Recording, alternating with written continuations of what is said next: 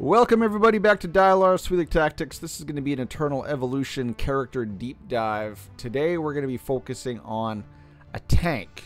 Now, tanks are kind of interesting in Eternal Evolution because normally in most games every team would want a tank. It'd be the big old meat shield that's protecting your team, and it's going to let your damage dealers pew pew, and your healer's going to keep them alive, and you're going to be good to go. But in this game it feels like Vanguard tanks, which are hybrid tanks, are much better than straight up defense focused tanks. But we're going to focus on Hercules today. Now, I wouldn't recommend Hercules if you're going to focus develop a tank. I would recommend, as you see right beside me, we got Boar, Mr. Bearman, and Oak. Those are much better tanks, but I don't got them, so I'm not going to cover them yet. We'll get to them, but for now we're going to discuss Hercules, and then tomorrow I'm going to put out a video talking about Oisa. So strap in, stay tuned. Let's dive into what makes Hercules useful and as well how to gear him for the best effect. So enjoy. Hercules, Hercules, Hercules. Yes, that had to be said. Now let's move on. All right, Hercules, a tank. One of the few tanks I actually use. As you saw, this is the pay-to-win account. He is immortal on this, and as such, I use him where I have to. Let's dive into his skills first, as always. So Hercules will link to an ally. It'll prevent that ally from receiving debuffs, and while that link exists, 70% of the damage that person receives is going to be transferred directly over to Hercules, but over 8 seconds. So kind of like a prism amulet where he'll receive that damage slowly. When there is no ally on the battlefield, he just receives a shield equal to 30% of his attack, which it's weird that it says it's attack. But he'll also receive immunity to debuffs for 8 seconds. Really doesn't matter. If he's the last one on the field, you're not having a good day. So then that shield at the end is just boosted. Devastator. Why do they call him Devastator? Oh, he's also called the Devastator. So the shield is boosted through the level breaks. The talent modifier reads 100% of the damage received instead of 70%. By the target ally is transferred to Hercules. When that link expires, the target or your ally will receive a shield equal to 2% of Hercules' defense. So defense, somewhat important, but also if your ally is receiving a bunch of damage, it's going to get transferred to Hercules. So HP is also important.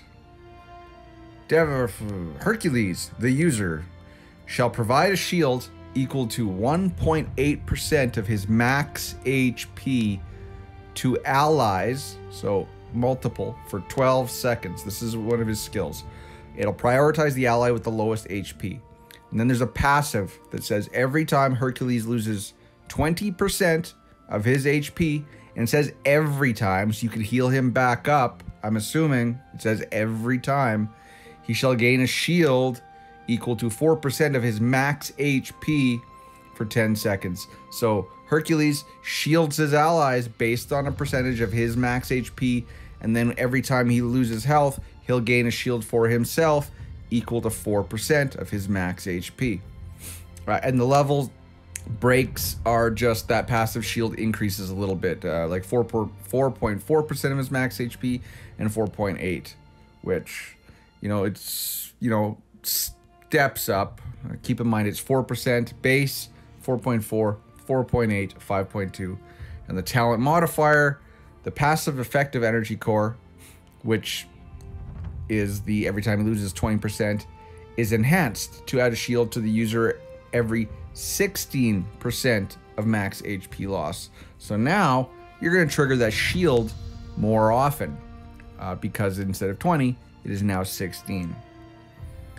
Thermal Hammer. Hercules swings a devastating warhammer, deals 300% damage to enemies in front of him.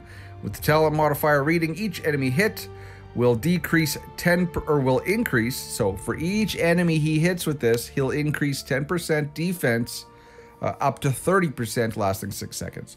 So it's an attack. Really, these straight tanks, really, you're not really relying on attack or them doing much damage now.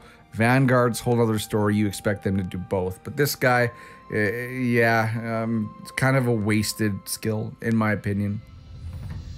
And then his passive, Recharged Engine. When the shield of the energy core and projection barrier disappears, so keep in mind, this is energy core, and this is projection barrier. Projection barrier, well, he'll give it to himself if there's no allies, and he'll give it to his allies. Yes, when the link expires, the target will receive a shield equal to 2% of his defense. So when those shields disappear, Hercules gains 20% more defense for 6 seconds. So whatever, defense, good for a tank, right? And the talent modifier reads, when a shield applied to Hercules expires, Hercules inflicts 0.5% HP as damage to surrounding enemies. So think how the Pain Rune synergy works with displacement units in Gautier. So in this case, when a shield applied to Hercules, so just to him, expires, he'll do a little bit of damage, but really 0.5% of HP isn't a whole lot. So that's the skills. As you see, Hercules' kit kind of revolves around defense and HP, but in my opinion, HP is king. Like all elites, you know, go for all of the major talents, right? Like these ones. Let's read his, I don't know what you call these ones. These are talents that aren't talent modifiers. So every time there's an enemy around, every time there's always going to be an enemy around, the energy recovery rate increases by 20% is how that should read. And then when he is critically struck, the damage taken is reduced by 8%, and this effect will take effect at most once every 2 seconds. So a little bit of damage mitigation, and then here a little bit of increased energy regeneration. So I didn't put any other talents into anything I didn't have to. I just did the minor sub-talents, the ones I needed to get the big daddy talents. And I'd recommend you do the same. Save your soul potions. Now, equipment. So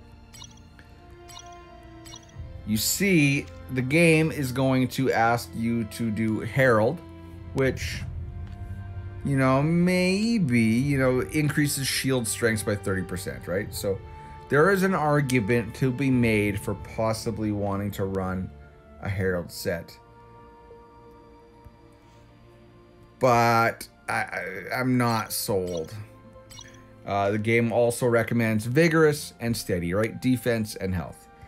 So you could try out a Herald set, but really I'm trying to go for all Vigorous sets. I'm trying to just max out this puppy's HP, right? Get his HP as high as possible, because that's what's going to keep him alive as your allies take damage, and they're linked to Hercules. And as well, that's going to increase his shield, right? It's going to increase the amount of shield he puts out.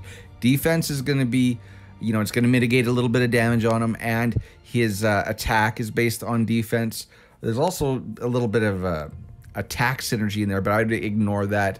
Really, HP is the king daddy stat for Hercules, and as such, I recommend all health sets, HP on the gloves, HP on the helm, and then damage mitigation, since he's going to be up front taking all those hits, on the boots. Guys, I am running, if you're wondering why is he running an isolated piece as the headpiece, that is because for my current gear stash, I'll show you, I don't have any white piece of gear that is HP primary. I have this one right here, which I was running, but you know, keep in mind, it's 32% versus 50. So by running the 50% HP, I'm getting an extra 18% HP. Now, I am losing 15% by breaking the set, but it is still a net positive to me to be running this one, because it gives me 3% more HP versus the HP red helm, but I'm also getting more stats. So it has, let's just compare the two. Right? The red one is going to give me resistance, crit damage reduction, and a little bit of extra defense, whereas the white one is going to give me more HP and damage reduction, which makes this piece an all-around better piece. Don't be afraid to break sets if you're still gonna benefit from them. Don't get tied into focusing on set pieces. I think Jay Giggs just did a good video explaining that quite well. His exclusive, I only have it unlocked. Where you're gonna use this guy, for the most part, don't be wasting your runes on his exclusive. Just open it. Just, you know, and when you activate it, Hercules becomes more resilient, increasing his max HP by 6%. Again, why you should probably go for max HP as his primary gear stat, right?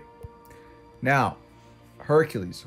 Where are you going to use Hercules? You will, for the most part, you're probably going to have Artis, right? You're going to have Artis, and he's going to be your main tank, unless you got Crete or Leo, and then in that case, you're going to run your Vanguard tanks. But if you don't have a Vanguard tank, you can run Hercules. And a lot of places where you're going to have to use them is on these missions, in the elite missions. Look at here, Team 1. Deploy at least 2 tank hero classes. So if you want to max star these missions, which is where you get your shards, and you have to max star all 3 or all 2, depending on how far you've progressed in the elite mission. A lot of these require 2 tanks. So as such, I have 2 tanks, immortal and geared, pretty much just so that I can use them in this game mode. Now, since I don't have a Leo, well geared. I didn't whale out on Leo. The other place where I actually use Hercules is in my Galactic Arena. Now we need to make 3 teams for Galactic Arena. Let's start right here. As you see, Crete and my assassin team. It's my top dog daddy team. Team 2 is running Artis as a tank. It's running, this is like the Hunter, the multi DPS team, or multi-hit DPS team. And then here's my summoner team. You know, I got my two good summoners. And then, you know, really debatable whether he's better than Skur or Hattie. Let's just try that. And then I got my Hercules right up out front. Now, prototypes. What prototypes work well for him? Well, since he's a tank, I actually like Ancestral Will. I can upgrade it more. There is a debate. You can use Helios, right? This one is nice too, but I have it on my other teams because of the stats. So you can use Company Heroes, works great. You can use Helios, works great. But I like this one, Ancestral Will, because since it's a tank prototype and it buffs shield effects, I like it. So the healing and shield effects cast by reassemble heroes, which means tanks, is increased by 50%.